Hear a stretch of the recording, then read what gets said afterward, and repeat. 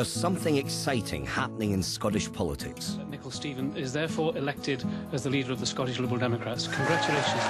Just under 2 years ago, Nicol Stephen became leader of the Scottish Liberal Democrats and Deputy First Minister, bringing new life and new energy to the party.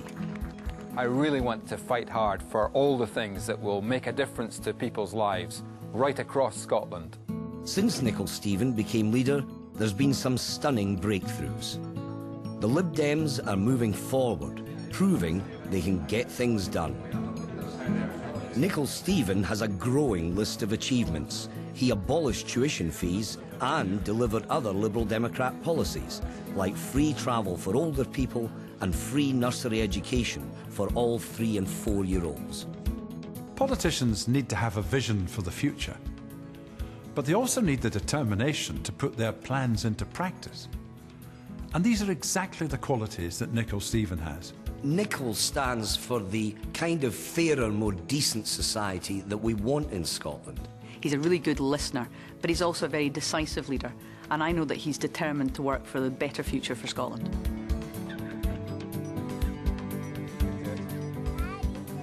As my children grow up, I see just how important that vital investment in education is.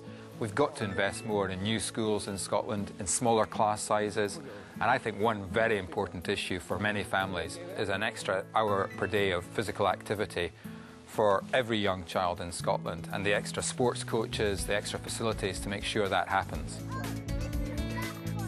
Healthcare is crucially important for communities and families right across Scotland.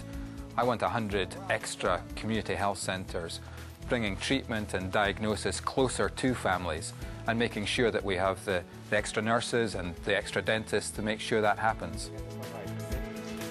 Oh, yeah! Fantastic!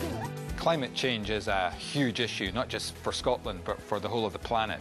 And that's why I want 100% of Scotland's electricity to be generated from clean, green, renewable sources. Go! That would make such a big difference to Scotland's future. You happy? Yeah. Well done. We've come a long way, but there's still a lot to do. Help me to transform Scotland.